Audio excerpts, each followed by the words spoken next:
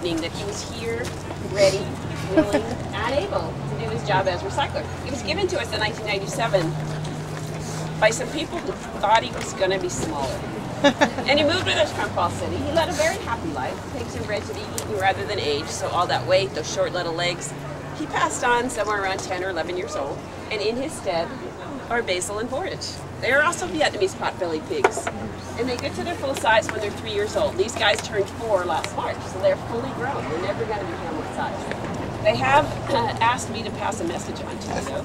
They want you to know that if at some point tonight you decide you want to take a little walk, get a breath of fresh air, you can ask any of your servers and we'll provide you with a piggy visiting kit. It comes with instructions because they're in training, so that makes you the trainer now.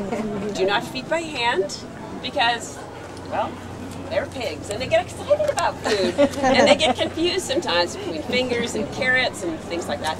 And also they're brothers. They're born together. They grew up together. One of them is a little bit of a whiner. The other one's a little bit of a bully. Anybody have kids, pets? You know how that works? So there's 2 food containers. You try to put half in each and it helps keep them.